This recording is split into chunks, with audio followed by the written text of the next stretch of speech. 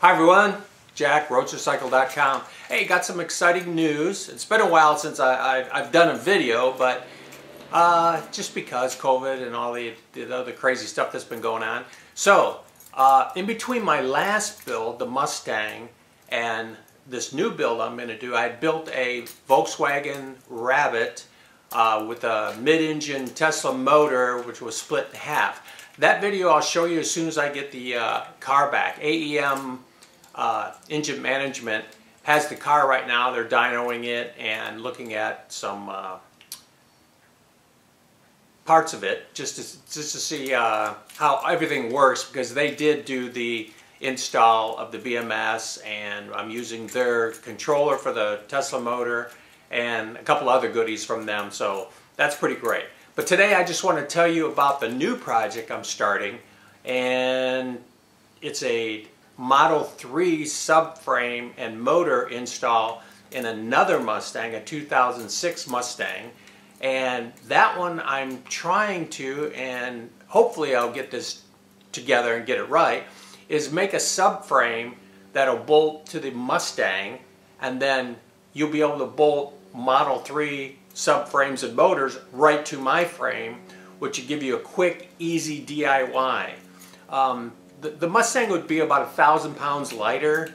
That's just a guesstimate, so don't take me for those numbers. I haven't weighed it yet or whatever, but it looks like it's going to be about 1,000 pounds lighter than a Model 3 when it gets done.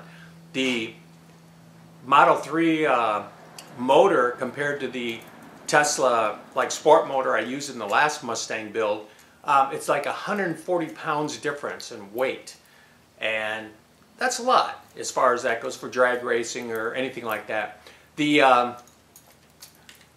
wheels on the Model 3 are the same as Ford wheels, so we're talking 5-on-4.5 bolt pattern, which means that the Mustang will have Ford wheels on it and it'll look stock, it'll look great. So anyway, I'm going to take and show you the car. I'll show you the motor setup and talk to you a little bit from behind the camera instead of in front of the camera. Alright, here we go. Okay, so here's our motor setup. This is a Model 3 performance motor that I got out of a crash car, of course. These are bullet wheels, which are really close to matching the stock wheels in the back of the Mustang. So this is the Mustang. Let me back up a little bit. So this is the Mustang. It's kind of got that bullet look, which is awesome. I think that's great. And this Mustang was really nice, man. I thought it was going to take me a few months to find a Mustang that was worthy to do this, but the first one I went and saw was this one. Looks like it's been garage kept and everything. It was a beautiful car. So anyway, back to this. So anyway, so the wheels are 4.5-on-5, or 5-on-4.5. Sorry about that. I had to use 1-inch spacers to clear the rear caliper. Okay, which by using 1-inch spacers, it makes this setup 5/8 of an inch wider than the stock Mustang, which means that's what do you call it? 3/16 on each side, which is nothing for this as far as that goes. So anyway, so we got this. What's happening right now? I've sent the differential to Traction Concepts to put in one of their posi units into it to see how that's going to work out. They worked out great at the last Mustang, on the sport motored Mustang, the 2007. I ran that in there. Not too many people know that, but I ran that in there and it worked great. So that's that. The inverter is off. I have a piece of cardboard on here now just to keep it clean, but the inverter is sent to Ingenext in Canada to be able to get programmed and tuned so I can control the motor. So that's over there. This is the setup right here that's going to get used in it.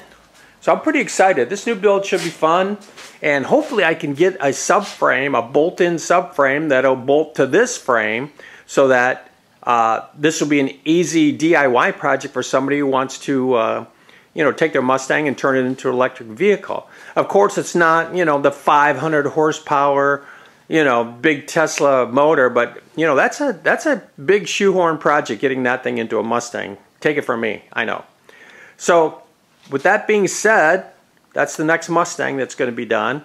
And in between now and then, getting this one done, I'll get a video on the Volkswagen Rabbit, because that thing is going to be insane. It's about 11 to 1 gear ratio in the back, so the 8th mile time should be just crazy with that car, because normally a Tesla is about 9 to 1 final drive, and the Rabbit's going to be 11 to 1. Okay, so that's it. Just a short, quick video showing you what's up, and I'll see you next time. Thanks. Bye.